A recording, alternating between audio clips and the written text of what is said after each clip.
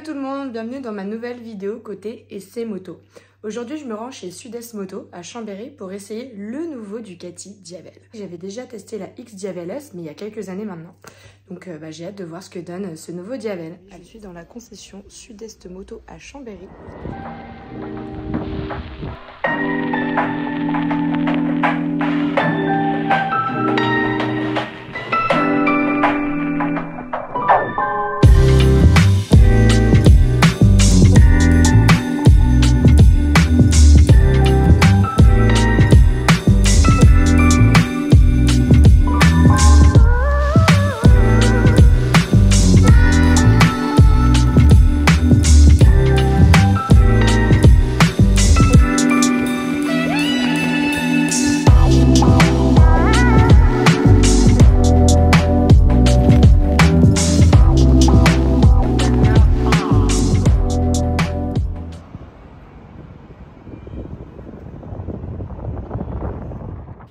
Bon et bien ça y est, le moment est venu pour moi d'essayer cette moto.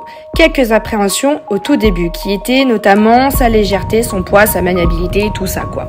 Faut dire que j'avais essayé la Ducati X Diavel S il y a quelques années maintenant et que j'avais pas forcément apprécié.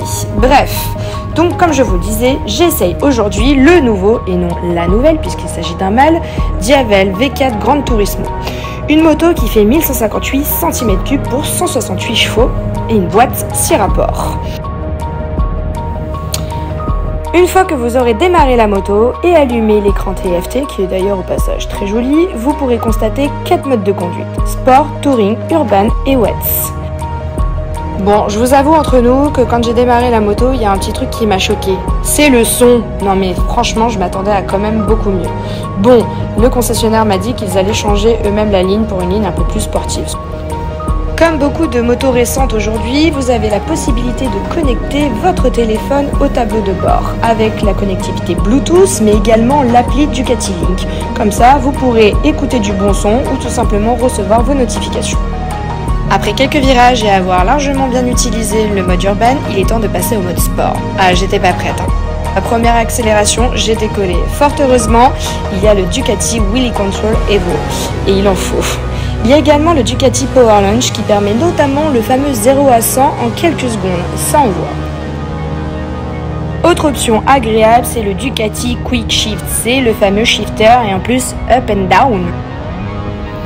Pour terminer cette vidéo et cet essai, je vais surtout vous donner mon ressenti puisque tout le reste, vous retrouverez l'essai complet sur mon blog et toutes les caractéristiques nécessaires de la moto sur le site Ducati France. Eh bien, ce que j'ai apprécié, c'est vraiment sa prise en main. Franchement, elle est très facile, elle est légère, elle est maniable et en plus, elle est puissante. Ce que j'ai moins apprécié, c'est le bruit. Et pas que, il y a aussi le prix, affiché à partir de 27 490 €.